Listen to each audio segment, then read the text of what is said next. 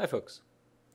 You know, you can have the most sophisticated scientific technology, the best analysts in the world, or unlimited resources, but none of that will matter unless you have good evidence to work with in the first place.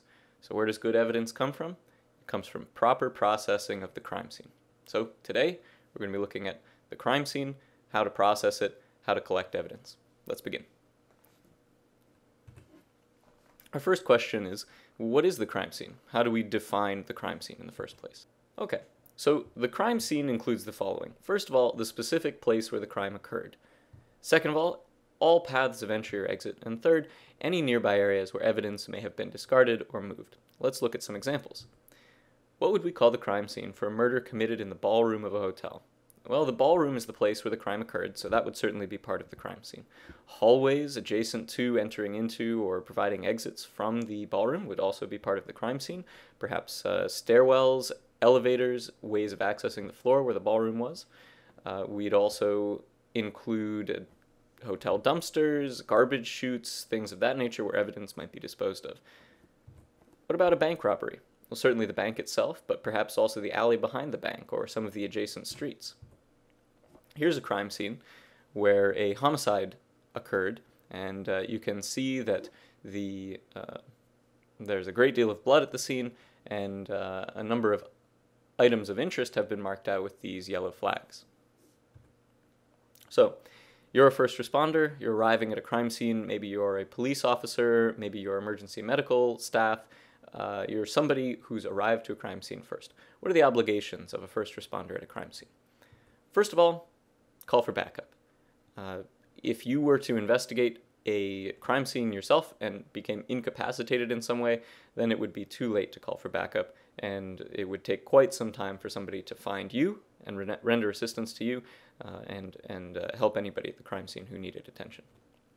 So what does backup involve? It might mean additional police forces, it might mean emergency medical services, so an ambulance, it might mean fire, whatever is appropriate given the nature of the crime. If it's arson, you call fire, for example. If there are people hurt, you get emergency medical attention. In most cases, police will be useful as well. If there are people who need medical care, then you provide whatever you are capable of providing until folks with greater proficiency arrive. You also need to secure the scene. This means putting up barriers, making sure nobody enters or exits the scene. So you're going to establish a perimeter, decide on the spot what is the crime scene, what parts of this area need to be secured, where do you draw the line, in other words, that's establishing the perimeter. You establish the perimeter physically with ropes, barricades, crime scene tape, and guards. So not only do you want to visually distinguish the crime scene, so passersby know that they cannot enter, but you also want to put things in their way so that they cannot enter. So these could be physical barricades, and often these are guards, so police officers or detectives who can stand there and say, move along, this is a closed crime scene. Part of the purpose of securing the scene is to prevent people from leaving the crime scene. If, again, there were a murder in a hotel ballroom, you might have a large number of people who would like very much to leave this place, but who may be connected with the crime. And so you need to acquire the details of those people, interview them at the scene, or at least have a means of following up with them later. These people may be suspects in the crime. They may also be witnesses. So they may have seen what happened, and if you let them go, you may never find them again, and you may lose the information that they have as witnesses forever.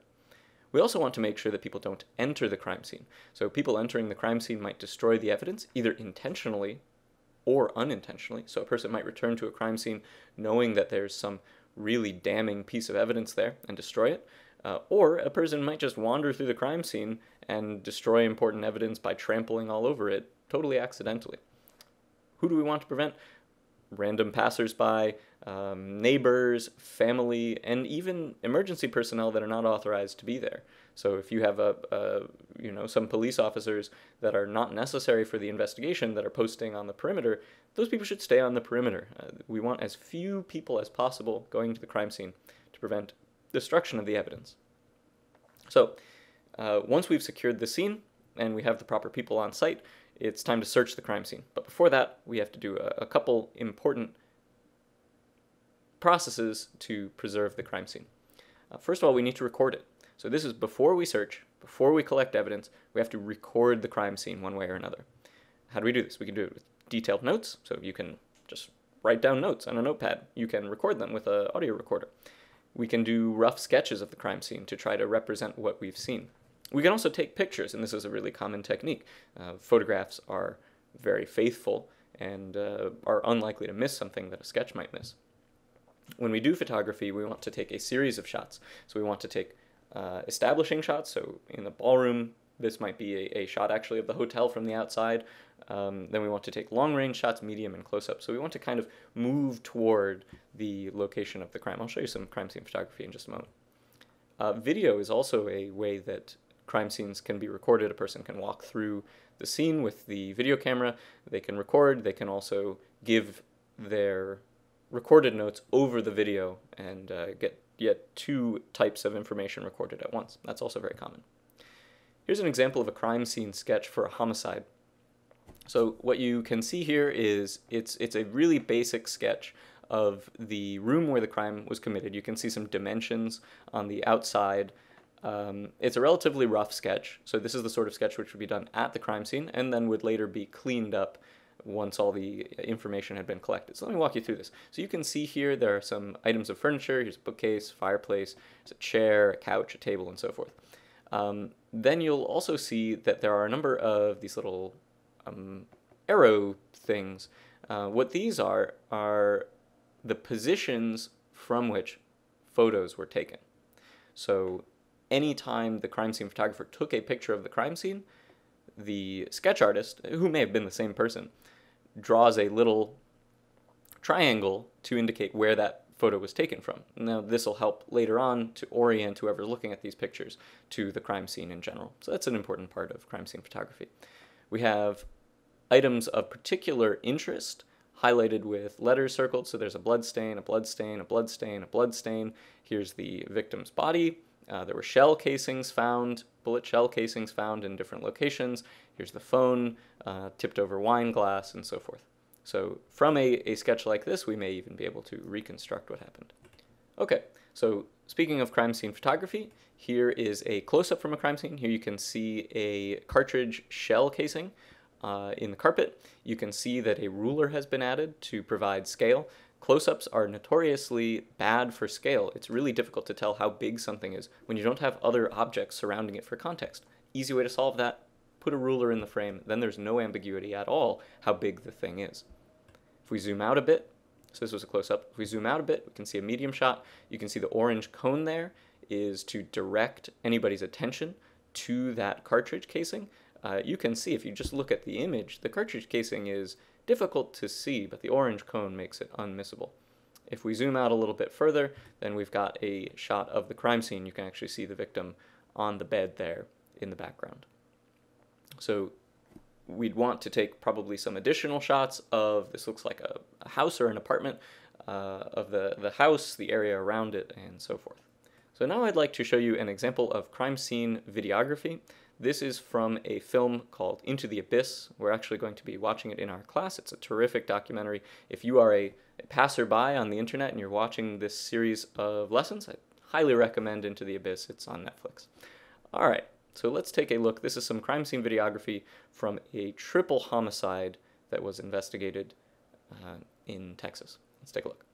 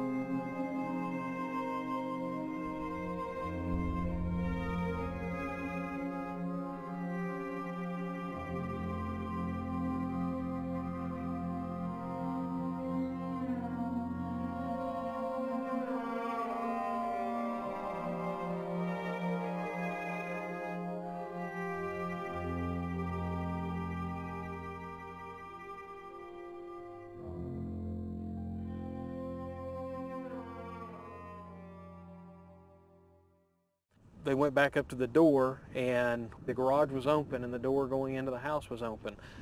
Michael Perry, by his own admission, entered that garage door and went into the laundry room at the time that Jason Burkett knocked on the front door. And as their truck was out here, it told them that the truck wouldn't start and they needed to call someone to come and assist them. So she let him in the house to use the telephone, and while he was doing that, Michael Perry stepped out of the laundry room and knocked on the back garage door, which made her come and answer it, and he stepped out from the laundry room from behind her, and that's when he shot her. All right, so there you saw some examples of crime scene videography. It's an effective way to record the crime scene. Once we've done all the recording and we've preserved the scene as it was when we found it, now it's time to search the crime scene. Now, the reason we need to do all that stuff ahead of time is because the searching process is inherently destructive. We're going to be moving through the space, we're going to be collecting objects. When we're done with the search, the crime scene will not be the same as it was when we arrived. So it's really important that we record the crime scene as it was when we got there before we go about changing the crime scene. Alright, so general principles here. The goal of searching a crime scene is to find all relevant physical evidence. When we find it, we should mark it and photograph it before we collect it. Again, once you collect it, there's no going back and saying, oh, well, I think it was over here. No, put a flag down, put a cone down, take a picture, then you can collect it. We want to collect anything that could be evidence and anything that might be a carrier of evidence. So, for example, we might have a wool sweater at the scene, which could be a source of fibers that might be useful for the investigation. You could maybe get a sense right now that there's going to be a tension between trying to collect as much possible evidence as you can and also not wanting to collect every object at the crime scene. If you had unlimited resources and time, of course that would be the ideal, but law enforcement offices are always dealing with multiple crimes. They have limited resources, limited time, limited personnel, and so they have to prioritize what they feel is most likely to be useful evidence. How do they know that? It just comes from experience. An important principle of crime scene searching is that the crime scene is to be disturbed as little as possible. So investigators are forbidden from eating, drinking, smoking, opening or shutting windows, tampering with the heat or the air conditioning. We want to try to keep everything just the way it is. We also want to make sure to collect what are called standard reference samples. So if we collect, for example, a piece of carpet that appears to have a blood stain on it, we would also want to collect a piece of carpet that does not appear to have any blood stain on it, so that when we take this blood-stained carpet back to the lab and do some tests to see whether it is really blood, we want to have essentially a control group to perform those same tests on. Imagine, for example, if we took a square of carpet that appeared to have a blood stain, a square of carpet that did not appear to have a blood stain. Imagine we do the test to establish whether indeed it is blood, and the blood stain, it turns out it is blood, or so the test says, but then we do the test on the unstained piece of carpet, and it also turns up positive. Well, this would suggest that actually there's something in the carpet that triggers a positive result on this test. So we want to make sure that doesn't happen. We want to see a positive result on the blood stain and a negative result on the carpet. That's what's required for us to say, oh yeah, according to the results of this test, this really is blood. So standard reference sample basically provides a baseline comparison. It's like the control group for any good scientific experiment. And finally, when we're actually carrying out the search, we want to lower the risk that we add stuff to the crime scene by wearing coveralls, a face mask, gloves, and eye protection. And that not only protects the crime scene from us, it also protects us from the crime scene. There may be blood at a scene, but blood may come from people who have infectious diseases, for example. There may be sharp objects that could stick us or cut us. We want to protect the crime scene. We also want to protect ourselves. So here's an image of a person who is really decked out for a crime scene evidence search. What types of evidence can we find at the crime scene? Clothing may be important evidence, carpeting or upholstery samples, fingernail scrapings underneath the fingernails of the victim, for example, vacuum sweepings, meaning we vacuum the scene, and we take the canister out, and we whatever we found in the vacuum, that's what we take with us. Weapons, of course. Bodily fluid stains, blood, tissue, and organs from bodies. Now, this is something that we wouldn't do on the scene, but if the body were removed to a medical examiner's office, then the collection of tissue samples, blood samples, organ sections, photographs of the body, any wounds, things like that would be really, really quite important. Once we've identified evidence and we wish to collect it, how do we actually go about doing that? What's the process for actually picking up evidence and taking it with us? Our overriding goal when we're collecting evidence is to prevent changing the evidence in any way. We want to keep that evidence in good shape, and we don't want anything, we don't want to lose any information by mishandling it. What are the threats? We could contaminate the evidence, we could break it. If the evidence in question is something that can evaporate, then it could just evaporate and disappear.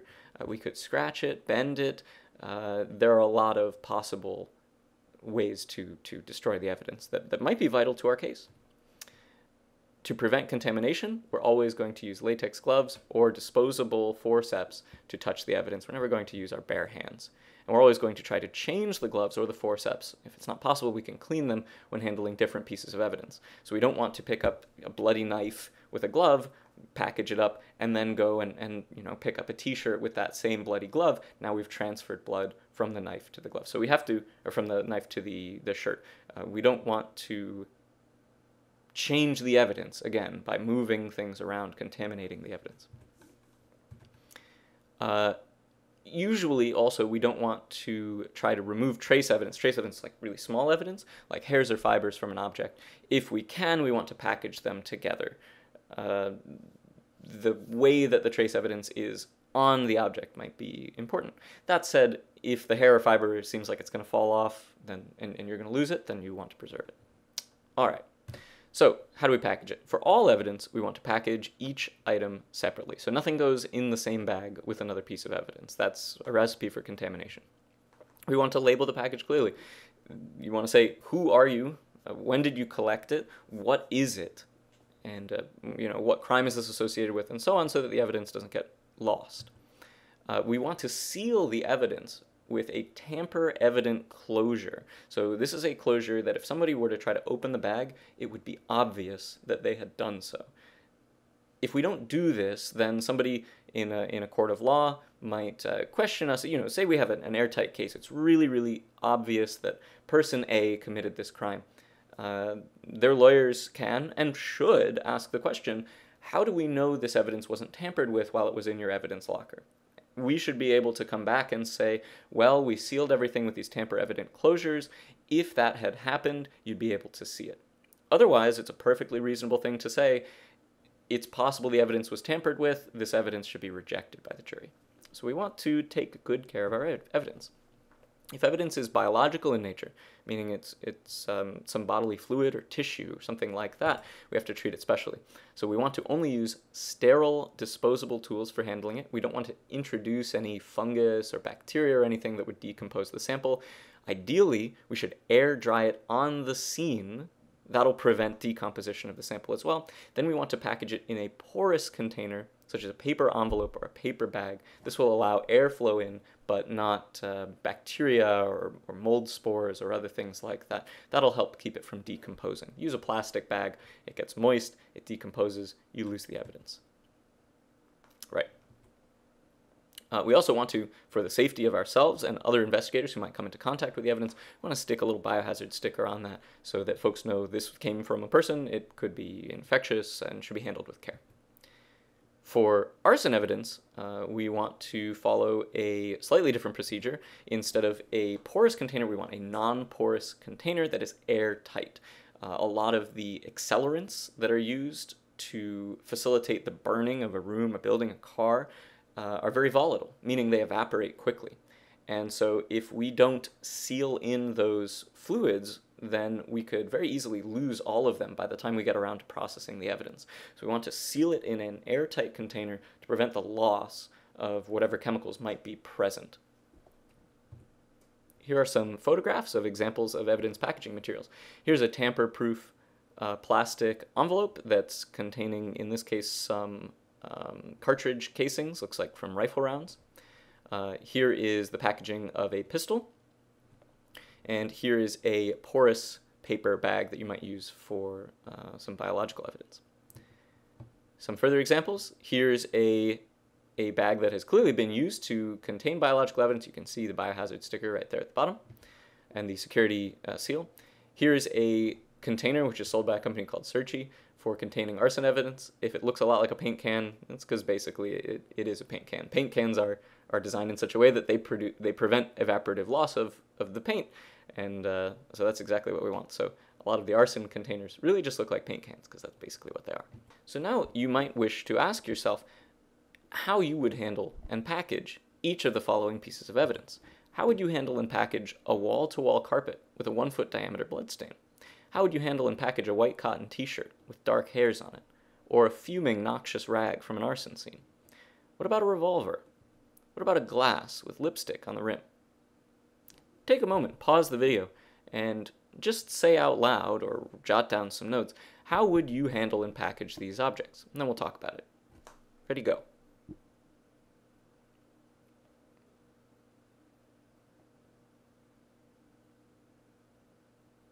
Okay, we're back. So a wall-to-wall carpet with a 1-foot diameter bloodstain. Well, you can't really take the whole carpet with you, but you could cut out a section of that, package it in a porous envelope, seal it up with tamper-evident tape, and then put a biohazard sticker on it. For a white cotton t-shirt with dark hairs on it, we would try, if we can, not to remove the hairs from the t-shirt. We could package that up in either a porous or preferably a porous container, but a non-porous one might be okay as well. If we have a noxious fuming rag from an arson scene, we'd want it to be in an airtight container. A revolver ought to be picked up very carefully, since we don't know if there are still live rounds in it, and secured in, as you saw before with zip ties perhaps, in a cardboard container. A glass with lipstick on the rim. I think, again, because this is potentially a biological sample, porous container marked with sealed with tamper-evident tape would be preferable. So, here's a question. We've talked about how to properly handle evidence, how to carefully collect it, and so forth, but people make mistakes. So if we make mistakes, how can we as forensic scientists make up for evidence that has been mishandled or contaminated or evidence that just was never collected in the first place? What can we do to fix that error once it's been committed? How can we recover from it? We can't. If evidence is destroyed, contaminated, or left behind, there's nothing you can do. So if this is vital evidence to the case, you've lost your case. You may now be looking at a case where somebody who committed a horrible crime can go free, or you may be now looking at a situation where a jury feels more comfortable sentencing an innocent person to jail for something they didn't do. So it's extremely important that we do the best we possibly can to take care of the crime scene, secure the scene, process the evidence with the utmost care and attention, photograph everything ahead of time, and really do the best we can, because these cases are going to turn on how well we collected the evidence.